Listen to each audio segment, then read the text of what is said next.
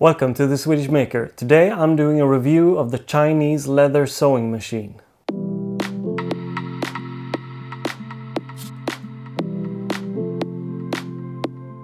So I got this machine a couple of weeks ago because I was making this leather bag and I didn't want to do all the sewing by hand. So I got it from Amazon, where it can be bought from several different sellers for around $100. So are they selling the same machine, you might ask? Most of the machines are the same machine, but read the description before you purchase. I'll have a link to this one in the description down below.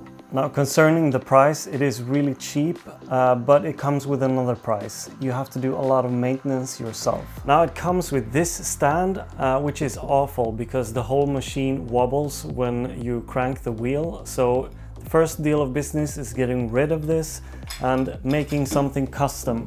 Now in my case I made this out of plywood, but it can of course be simplified a lot more. So in my case I wanted something that I could clamp down to the table so that I know it stands still when I'm sewing, and also to have this handle away from the table so that my hand wouldn't hit the table when I was cranking it.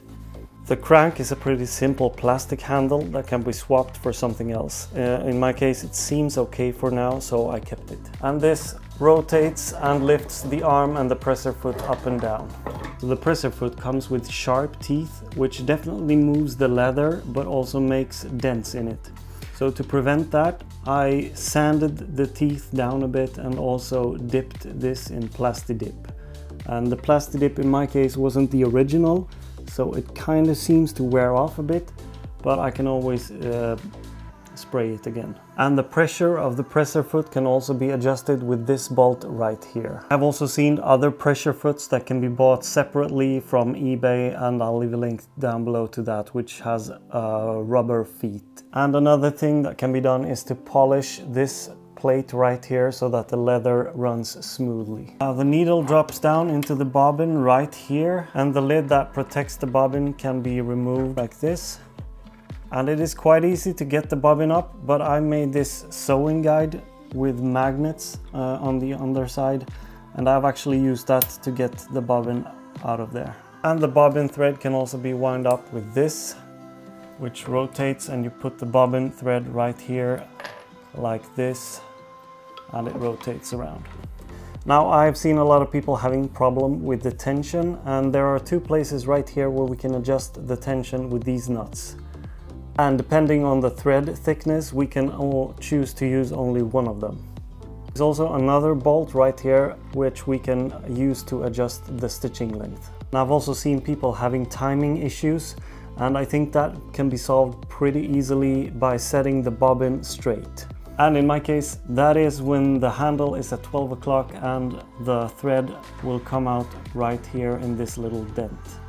Now there are many different sized threads and needles that can be used with the machine, and this bolt right here is supposed to hold the thread. In my case, I made this plastic washer that goes on top of here, and in my case this helped me a lot. And the spanner is here on the back of the machine, so it's pretty easy to reach it and lift the presser foot. So the main issues I've had with this machine is getting a straight stitching line, and to remedy that I used a stitching groover to cut a straight line in the leather beforehand.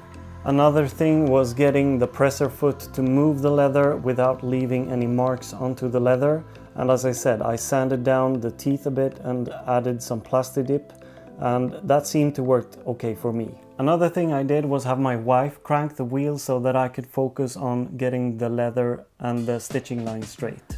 And that can also be solved by electrifying the machine, which I've seen a lot of people do, and I might do that in the future as well.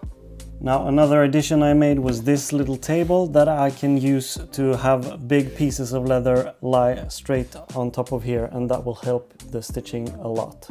Now, is it worth buying? And I would say yes, if you're prepared to do some maintenance, and I think you should be, because it will save you a lot of time even with the maintenance included.